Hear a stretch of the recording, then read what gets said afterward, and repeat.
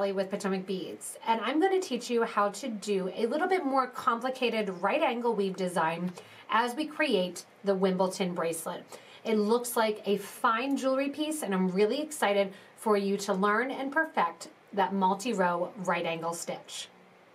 So to begin our design, we're going to be doing 2 rows of right angle weave that are 2 drop or using 2 beads. So we are going to be building a series of boxes, 1 row, and then I'm going to show you how to build the second row on. And each box is going to contain 8 seed beads. That middle row is going to be both considered on row number 1 and row number 2 as we add the 2 together.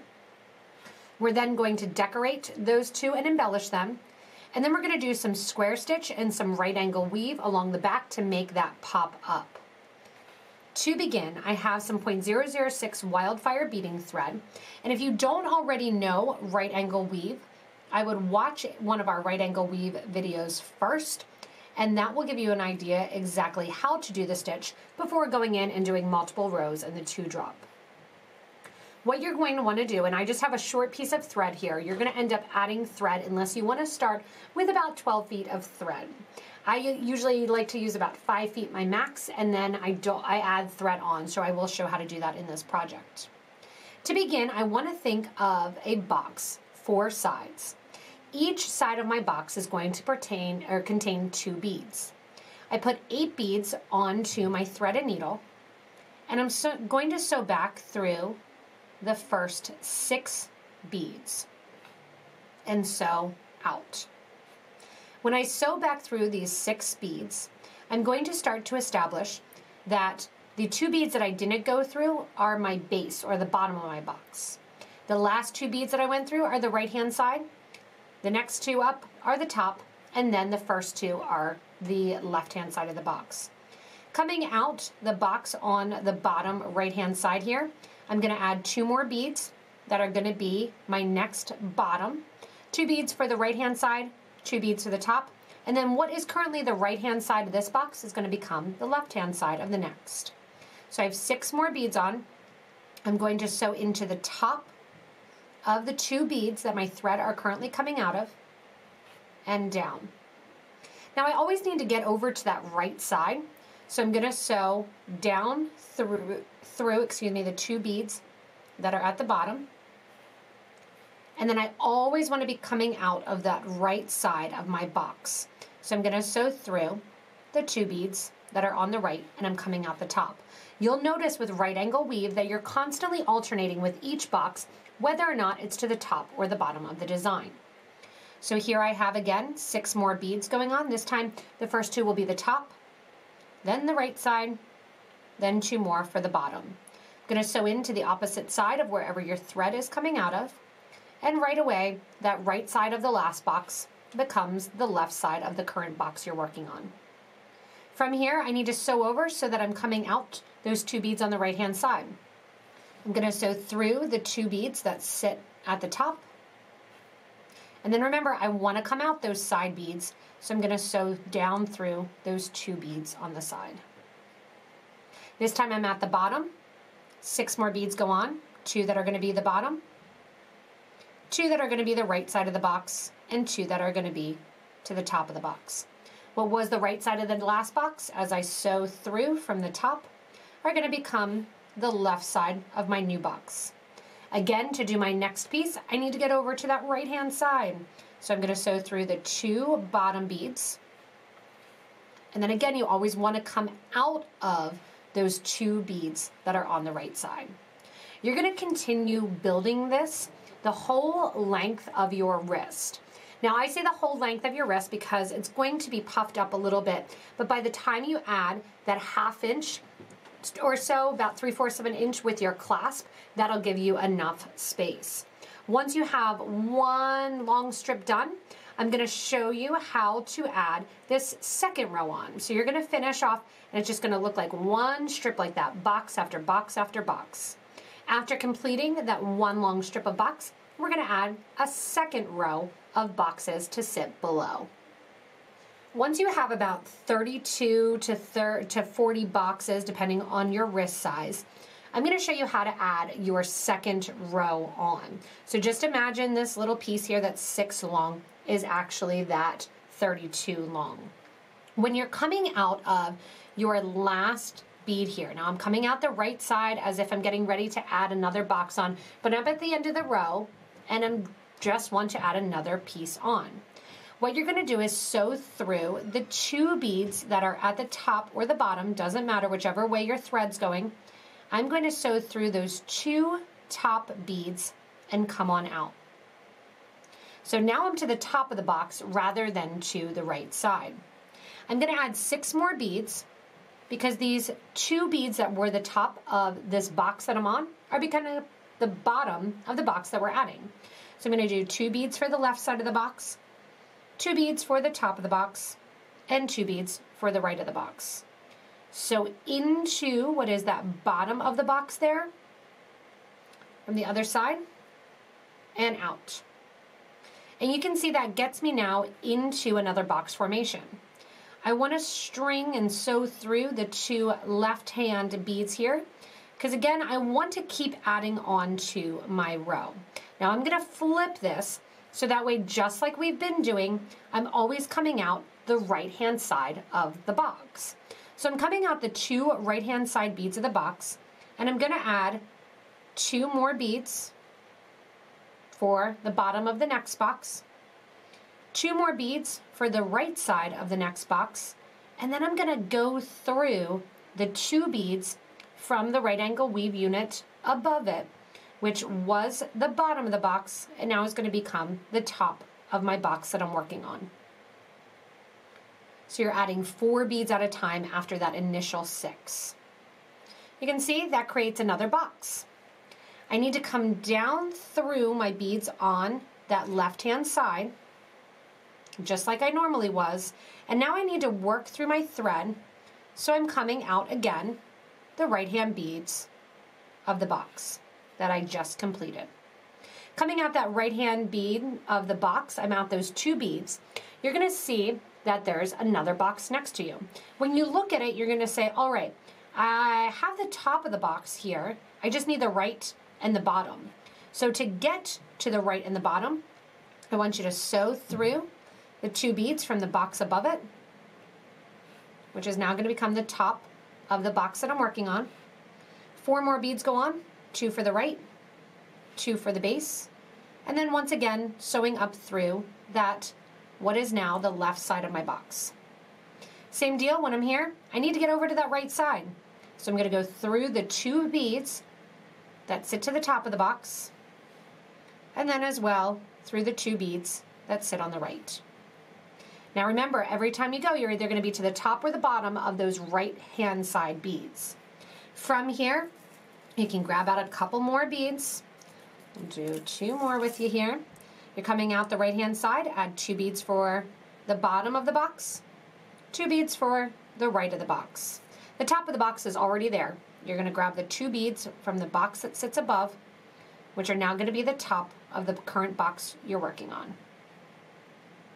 Sew down through that beads that are now on the left side of our new box. And then same deal here, I need to get over to the right 2 beads. Go through the base and go through the right 2 beads. When you look at the right 2 beads here, you know, you still need to add 4 more beads, but the top's already there. So I just need to sew through the top of my new box, add 2 beads for my right, 2 beads for the bottom, and then up through what is now the left-hand side of the box. Same deal, get over to the right side of the box, sewing through the ceiling, and then down the 2 beads on the right-hand side. You're going to continue this till you get your whole entire second row. So just like magic here, I have that whole entire second row done. And you can see right here I'm running out of thread. So I'm going to show you how I can go in and add more thread. You can see here what I need to do is go through the top 2 beads there from the box above, create the box beads on the left, create them on the bottom, and sew back through on the right there. I always prefer to talk about the box from the right-hand side, so I'm going to sew away from me as I connect. Right now, what I'm going to show you is how to add some more thread if you get towards the end of the piece and you don't have enough thread on to do your embellishment. So I've cut a new piece of thread and I need to attach it to this strip of my right angle weave, this 2 rows. And what I'm going to do is tie a new piece of thread onto the old piece of thread that's already here. When I tie the new piece of thread onto the old piece of thread, the nice thing is that because I'm embellishing the top, or this will be to the bottom, I don't have to worry too much about seeing the knot. I'm going to take the new piece of thread, which again, I like to work with about 4.5 to 5 foot pieces of thread, and I'm going to knot the new piece of thread around the old piece of thread. Once I have that knot securely there, I'm going to push it down against my beads that I have on there. Taking those 2 thread ends now, I'm going to tie the 2 thread ends into a knot and push down towards the beads. From here, I'll take my needle and thread off of the one, take my thread burner, burn down the thread edges just the littlest a bit. And now, if you need to, if you haven't already, take your needle and thread and attach that needle to the new piece of thread. Once I attach my needle to the new piece of thread, I'm going to pull that through a little bit so I have a little bit of a tail, and then I'm ready to go to create. Again, coming out here, I'm right at the top of this right angle unit. I need to sew over through the top 2, through the 2 that are going to be my right side, the 2 that are my base, and then up through those 2 that my thread were coming out of, right near that knot. Finishing off then this right angle unit, I'm going to sew into those top 2 because I need to get over towards the right hand side. Remember, always towards the right. And then down through the 2 on the right because I'm always coming out those right hand beads. From here, I'm going to add my last little box to this unit. 4 more beads go on. I'm going to sew into the beads right there at my starting unit. Down through the beads here on what is now the left hand side. You can see how much longer it takes to pull all that thread through the beads at the base. And then just like I was going to go in and add another row of beads, I'm going to come out on the right hand side. When I'm out the right hand side now, what I'm going to do is come back the whole line of the piece and embellish along the top. Just like this one has the silver lined crystal and then the Colorado 2mm bicone, I'm going to use the 15-0 in the silver lined crystal and then the 2mm in the crystal AB. I want you to add to your thread and needle coming out that right side a 15, one of your crystal bicones, and a 15. Coming out that top right hand side, I'm going to stay on that same box, but I'm going into the bottom of the left hand side and then up towards the top. You want to make sure when you're embellishing that all of these beads stay to the top of the boxes. You can see now it's just on automatic repeat. I'm again at the top of my next box getting ready to add my embellishment. 15, then a crystal, then a 15. Once those are on there, I'm going to go to the left-hand side of the same box, and I'm going to go from the bottom towards the top. Right angle weave is so easy to embellish, nice and easy to get your design in there. And you can even switch up if you don't want that same look to it. I have 2 out of my 32 boxes done. I have to go down these 32, and then I'll show you how we're going to come back up through the 32 that sit above and embellish them as well. So we have that nice embellishment to the top and bottom of our right angle units. Once you get to the end of embellishing row number 1 there, that bottom row, you're coming out the left-hand side just like you've been doing, which is now going to be the top of the next box. But there's no box there. We need to get to the other row of our right angle weave. Now, one thing what I'm going to want to make sure is that my crystals are facing in the same direction. I don't want them facing in a V. You can do that. It's up to you. But for me, I want them facing in a nice line, which can also make for really fun color crystal mixes if you want to. So when I go in and do these crystals coming the opposite way, I want to make sure that they're also on that angle from the top right to the bottom left. Coming out here, I need to get to the other section of my right angle weave. And what I'm going to do is sew into the right angle, continuing on. So I'm sewing into the top of that last crystal box. Then I'm going to sew into that right side there. Going to sew into the top.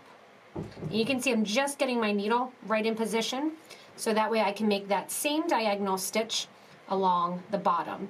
So here at the top I have that stitch coming along, and then as I come along that stitch here, I'm going to go down through the side, and then I'm in position to go ahead and start embellishing my second row. To embellish my second row now, in the previous row we were starting on the right hand side and going to the bottom left.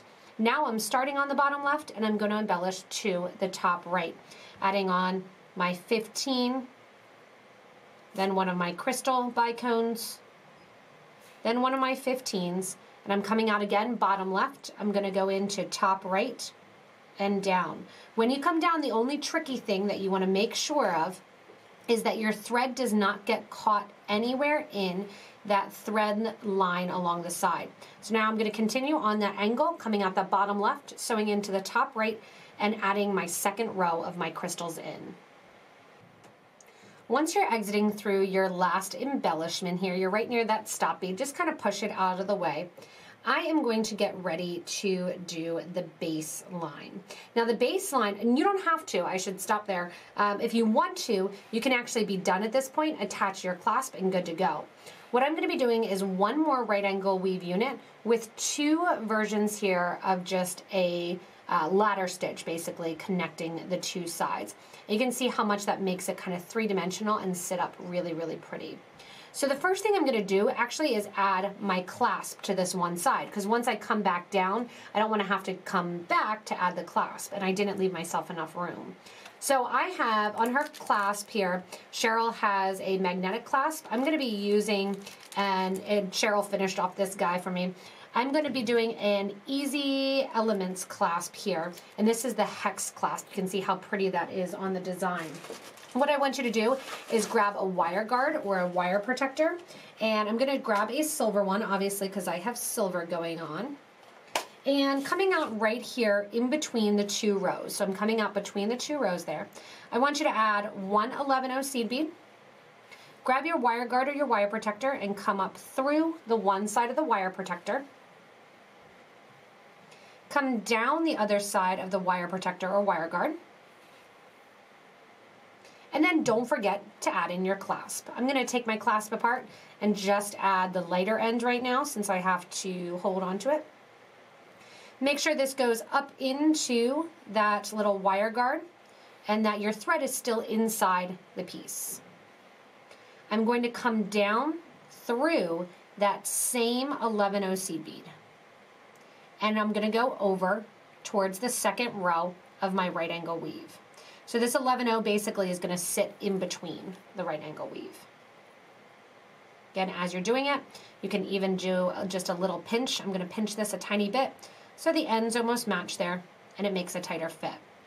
From here, I'm going to go to the exterior or the outside of that right angle weave unit.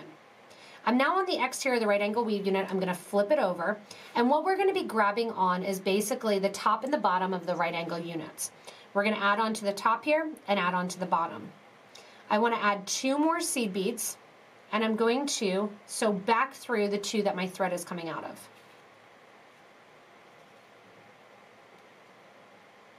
And that lays those two right over top there. Go back through the two you just added, which is going to bring your needle and thread towards that exterior line. From here, we're going to do some right angle weave. I'm going to do 1, 2, 3, 4, 5, and 6 beads. I already have 2 there. They're going to become the top of my right angle unit. And I'm going to sew through those 2 beads to round that out. Coming down through, I'm going to sew down through the right-hand side of my box. And then I'm going to sew down through the bottom of the box. When I'm through the bottom of the box here, I'm going to catch on to the 2 beads that sit from the embellished right angle weave above it. So you can see kind of how you're grabbing on there. Those 2 beads on the side. Sewing through there, and then back through the 2 I just had. Give a nice tight pull, and that first connection point is finished. Now, each time we do the connection point, we are going to have a new set of right angle weave that we're adding, and then we're going to basically connect to that. So you can see those 4, that little box there. I'm going to sew into that box through my first bead on the side. And I'm coming out, ready, I'm going to flip it. What is now my right side of that right angle weave. Coming out the right side of the right angle weave, I'm going to act like I'm doing a new section of right angle weave, but I'm going to put my first 2 beads on, go into the 2 beads that sit from the exterior of the right angle weave below it, sew through those 2 beads, back through that same 2 beads that you just added. So you're doing that little ladder stitch section there. Give a nice tight pull to help it sit up a little bit. 2 more beads go on now for the right side. 2 more beads for the top. When I'm here at the 2 beads on the top, I'm going to sew through the 2 beads that sit on the box from the original right angle weave. I'm sewing from the left-hand side towards the right-hand side, which is going to lay those 2 kind of right over top. So back through those 2 that become the right next angle weave unit. Give a nice tight pull, and then sew over the right angle weave till I'm coming out the right hand side.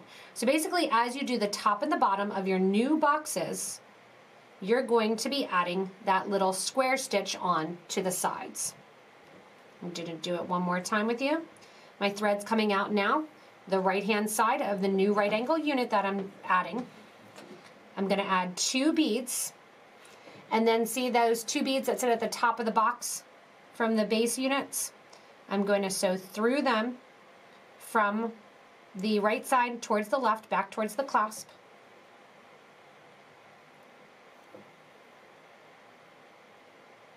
Going in, I'm going to sew back through those 2 beads that I just added. And if this is tricky for you and you don't quite get it, make a 3rd row of right angle weave, and then you can just quick square stitch it together. From here, I'm going to add 2 more beads, which are going to be the right side of my new box. And then I'm going to add 2 more for the bottom of this right angle weave. When I add the 2 beads for the bottom, I'm going to sew from the right hand side towards the left hand side. So I'm going from the right towards the left of the 2 beads that sit in the base right angle unit. Again, through the 2 beads that I just added. Nice tight pull, and then complete my right angle weave through the beads on the left. And there you have it. So there's that next right angle weave box right there. Sew through the top, sew through the beads on the right, and you have your little box there, your little right angle weave box finished. See it there? And now we're going to do our ladder stitch again. So 2 more beads go on. These are going to be for the bottom of this next box. And I'm also going to sew through the 2 beads that sit below from that right angle unit. So back through those 2 beads that I just added, which are the bottom of the right angle weave box that I'm working on. 2 more beads for the right hand side. 2 more beads for the top. And then same deal here. We're going to sew through those 2 beads from the left towards the right, which may seem a little bit counterintuitive, and it's going to make the beads kind of come over on a diagonal. See that little diagonal there that's creating? Until you sew through those 2 beads that become the top of the box here, it sits on that diagonal. Once you square stitch on those 2 beads there, it goes back into its box formation. I'm going to come down then the left, what is now the left-hand side of the box, the original 2 beads that I was adding on. Again then, sew through the bottom of the box and onto the right-hand side of the box. And there you have it. So you start to get a whole nother row of that right angle weave. See how it's right there along the bottom? You get that whole nother row of the right angle weave along with that square stitch or that ladder stitch there along the sides from both the top and the bottom. So as you're doing this, what's going to happen is it's going to start to curve a little bit, and that middle line sits up. As the middle line sits up, then you have that nice 3-dimensional beading going on. I'm going to reinforce the clasp with this thread end. If you don't have a thread end left, back when you went in and you did your clasp, make sure to go through there one more time. I'm going to go down the entire length of the bracelet, adding in another set of my right angle weave along with my square stitches or my ladder stitch, depending on kind of which way you're looking at it, on the top and the bottom along the bracelet.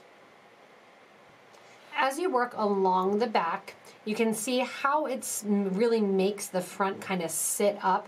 It adds a lot more volume to it, and it really has a nice feel along the back. Just to show one more time, I'm coming out through that right angle weave unit right there, right through those 2 beads along the bottom. I'm going to add 2 more beads, and whether or not you're coming out the top or the bottom, you're going to sew from the 2 beads that sit from the base unit down towards the clasp, then back through the 2 beads that you just added. That, in my case right here, is going to be the ceiling of the right angle unit in the back. I add 4 more beads on the second go. Catch on the 2 beads that sit at the bottom of the right angle unit from the baseline. Sewing again from the clasp towards the finishing area, back through those 2 beads, and then finish up the right angle unit. Sewing back through that left-hand side, through the top, through the bottom on the right-hand side. And that finishes up that perfect little 8 bead square along with attaching and adding on the beads along the outer edge. So I'm about halfway done through my bracelet. You can see how much of kind of a finished look that makes it. It makes it a lot thicker along the edge, and then when you wear it, it just has that nice heaviness to it and that nice polished look. I think adding the back really does make a difference in the design and just in its look with all of that silver and crystal. Once you're done coming out the last of your little right angle weave on the back there, you can see your nice little box. I want you to come out just as if you're getting ready to add the next piece. And what I want you to do is from the back here, I want you to step up through those 2 beads there that are the sides of the box. So these are going to be the sides that your crystals went through. I want you to go through, coming towards the center, joining basically the back to the front. And just go through to start those first 2 beads and out. So you're coming out between the 2 rows of your crystals. When you're coming out between the 2 rows of your crystals, just like we did on the other side, you're going to add 1 of your 11 seed beads. Should have grabbed another wire guard out. Get my box here, grab another wire guard out. And this time we get to add the clasp to it. And I want to make sure as I add it that the clasp is sitting upright and have that nice crystal hex. Add your wire guard. Come down through the opposite side of the wire guard, which is going to be through that little loop there if you're unfamiliar with wire guards. Once you're down through there, like I did with the other side, I'm just going to kind of pinch it a tiny bit. Put my clasp on, going from the bottom towards the top. Go back through that 11-0 seed bead, and then go through the next 2 11s on the back side there, or on the front side rather, excuse me. Now to reinforce, we can see how that clasp sits there. To reinforce, putting it over, I'm going to link onto those 2 beads that sit in that last right angle weave unit along the back. Pull those nice and tight and reinforce one more time. So when I go into the other side and I reinforce the little tongue of the clasp, I'm going to do the same thing, adding those 2 sides together. It'll start to look kind of like a triangle there. You can see it. And that's, you're just going to make sure that you have at least 2 to 3 times the thread attaching the clasp. You don't want to do more than 3 times, because what happens then sometimes is that you open the sides of the wire guard. It's not soldered here where I'm through right now, so you don't want to go more than 3 times because it starts to get tight. So 3 is kind of your max as you come down through the side of the wire guard, back through, and then back down through the 11 as well. Through to the opposite side of your clasp and through your 11-0 seed beads. And when you get to the other side then of the 11-0 seed beads, come on to the back through those 2 beads that sit on the far right-hand side of your right angle unit, and then sew back a couple rows. As you sew back a couple rows, you can pull up some of the bridge threads, the threads connecting. I'm sewing underneath the bridge thread there. I'm going to sew through the loop that I created once and twice, do a little sewer's knot there. Pull that knot nice and tight between that right angle weave in the back, and then sew through some more seed beads. Again, on the other side, I'll go back, put a needle and thread on my little tail that I left, and put another strand of thread through. Just like here on the back, I'm running down through the right angle weave a couple passes. I'll do 1 more knot, and then after I do that 1 more knot, sew through the next couple beads. You can see this kind of like speed beading here to finish it off. And then once I have that finished off, again, sew through another set of beads, so that way it pulls the knot kind of in towards those beads. Once you have it there, burn down your thread edge, and anywhere that you added thread, you can make sure to burn down those thread edges as well. When you're burning down your thread edge, you want to make sure you don't burn any of the other threads involved. Once you're finished and done them, you have this beautiful Wimbledon bracelet. And it really does sparkle and shine like crazy, whether or not you're using the gold or the silver. They look like fine jewelry that you just went to the jeweler's and paid a fortune for. As always, thanks so much for joining me in the creation of these Wimbledon bracelets. Remember, when you're looking at this style of right angle weave, there are tons of modifications that you can do. If you don't like working with 11-0s, switch it to some 8s and put a 4mm crystal in the middle rather than the 2mm. If you don't want it to lay out in the back, you can just do the regular 2 rows of the right angle weave. You can also check out some of the other bracelets that we have with right angle weave if you want to check out the Grecian as well that goes on a diagonal. And then also you can check out the Gatsby if you want to learn how to expand that right angle weave skill.